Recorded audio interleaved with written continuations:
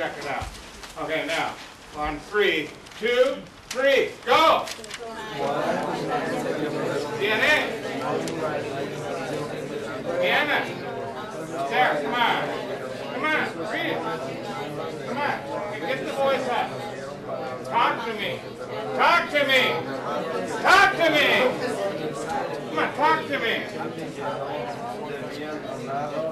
Talk to me. Okay, cut.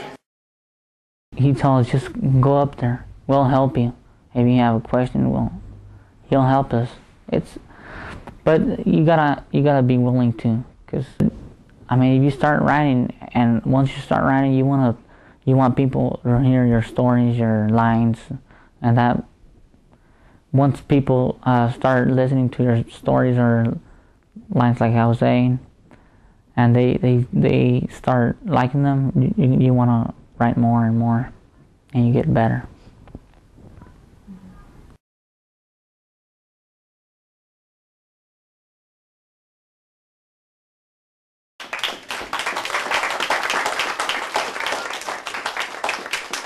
Buenos dias, abre caminos.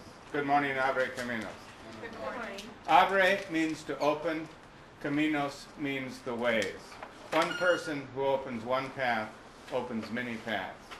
We are the Abre Caminos, and my name is Jim Bodeen, and it's always great to be with you guys.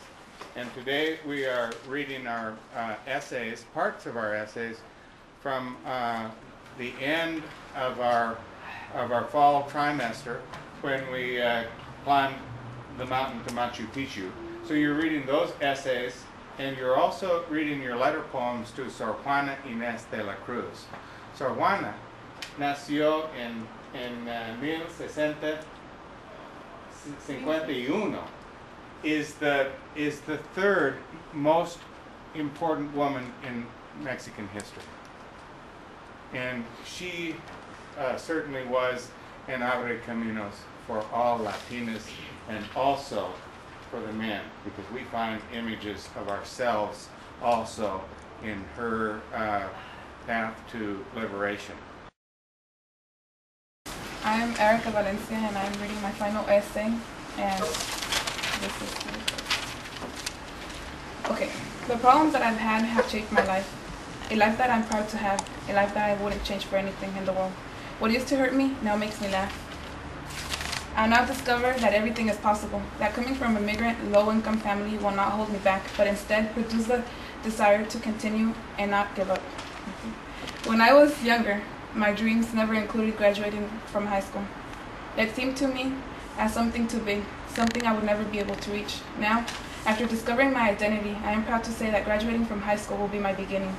I want to prove to my younger sisters that there is nothing in the world that can prevent you from reaching your dreams. I want to share with them that what I learned from becoming an Abre Caminos. Most important, I want to prove to myself that what I used to think about this class was a misinterpretation. That Mr. Bodeen's craziness will no longer scare me, but help me.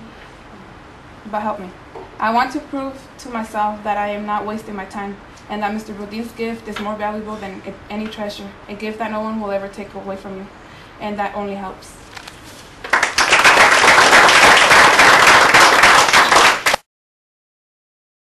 It was like a sacred place. He said, this is the safest. If you go out to the world out there is not safe. And why not do it in the classroom when it feels safe? So that's what he's always told us. And that's basically true. My name is Jim Bodeen, and I'm going to read a poem called At the Hispanic Achievers Award Banquet. Every obstacle in the way is part of the curriculum. We all want to be here, and everybody wants us. Everyone is legal and on scholarship. We praise our lives because we've all come this far. David Gutierrez, Noé Valencia, Eva Sidata Valdivia, Vianney Cruz, Jacqueline Hernandez, 5 standing. We're here. Even praise can't say it. Alabanza, or sing it. Everyone is thankful. We take these odds. We are one pueblo, barrio unido. There is no division. The mayor is a homeboy, alcalde como vato loco. Every scholarship is big, becas grandes para todos. Everyone has papers. We dress up in our hope. We don't answer any questions. No shadows, only the flashing and the lights of our cameras. The patron is who he is. We go to school. Our social security cards are our own. We're surrounded by truth. Thank you.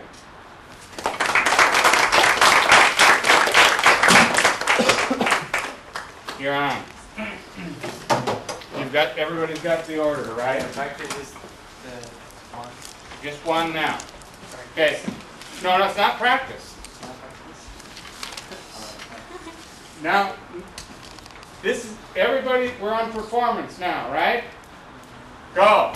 Good afternoon. My name is Noy Valencia, and I'm reading a poem called Las tumbas hablaron. Juana, con tu historia puedo mirar las lágrimas de sangre y tumbas de mujeres. After a while, I started writing the poems and everything, and he makes you think in another way, and you feel good. Yeah, it's like experiencing yourself in words. Yeah, it's awesome. That class is awesome. Yeah, I enjoy that class.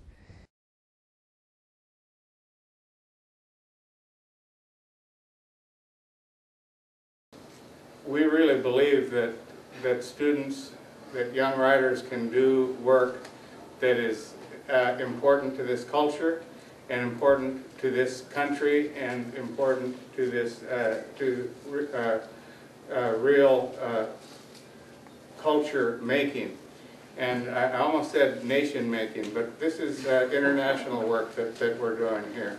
And we're part of a multicultural world community, and that's part of who we are and part of what we're about. I'm going to read part of the interview that I had with my mom, and then I'm going to switch over, ending it with one of my poems. It kind of ties in together. And first of all, I'd like to talk about the picture that is on our book. It's from our dining room, and I wrote a little bit about that when I was, when Bodeen and Mr. Prout went to my house and took a picture. Let me just start. The dining room, okay, hold on. The dining room, I believe, is the heart of our family, the place of gran valor, of great value.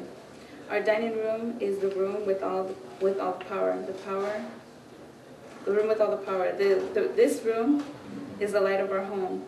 To me, it has a great meaning. My grandmother had a velorio, rosary, or viewing here. This room makes me feel like my grandmother is always here with us. Our dining room brings the whole family together once a day. Every night we gather here and say grace before we eat dinner together. This table and these walls capture so many images. During the evening, after eating dinner, we can talk to each other about what happens during that day, and what was funny about something we watched or did at work that day. We tell a few jokes, and then everyone goes their own way. This table in our dining room brings us together as a family, and we have a lot of communication. This room, I think, there's more than just a simple room. It is like the heart of our family, the unity between our busy lives. Good afternoon, everyone. My name is Tatiana Lazar, and I'm from Tijuana. I've been here about a year in Yakima. And like always, I always thank Mr. Bodeen that he gave us the opportunity to write in this book. I don't know why, but I always seem to cry. And we wrote poems that helped us open up. Well, they helped me open up some of my struggles. And We represent by writing those poems like if we were climbing up a mountain.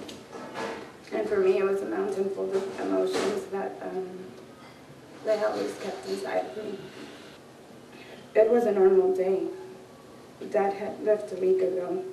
He said, "I have a job to do. It won't take long." I was so attached to my father.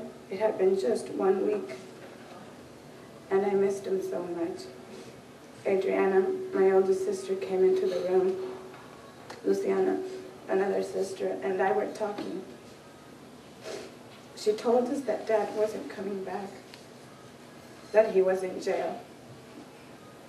At first, I would write to him every day, and as the years passed, the days became weeks, and the weeks became months, and the months became seasons, until I stopped writing. I forgot about him, all the memories of who he was, and of what we had faded away through the years. I tried so hard to remember him. Suddenly, without knowing, I killed him. Death is not always physical. You can kill someone by forgetting them. You can become death. I forgot about my father. He has died inside of me. But now, as I look back, knowing that I survived such loss, I have learned so much. Every night that I cried, every moment that I felt alone, made me the strong and independent young woman that I am today.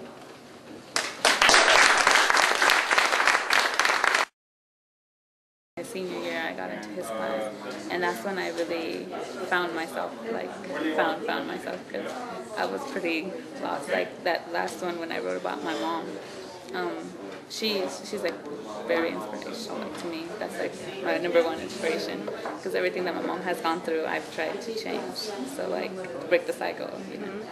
And while I was taking his class, it made me realize, like, when we read a lot of the people write letters to certain people, I wrote a couple letters as well, and like those different people kind of helped me with figuring out my struggles, and that I don't have that much on me like other people do. Got one more thing to say.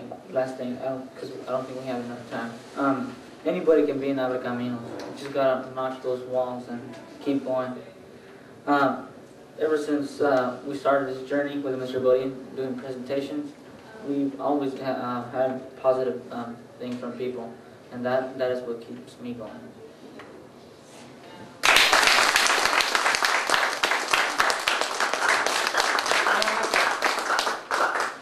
Thanks lots. Come on up, they're going to applaud for us.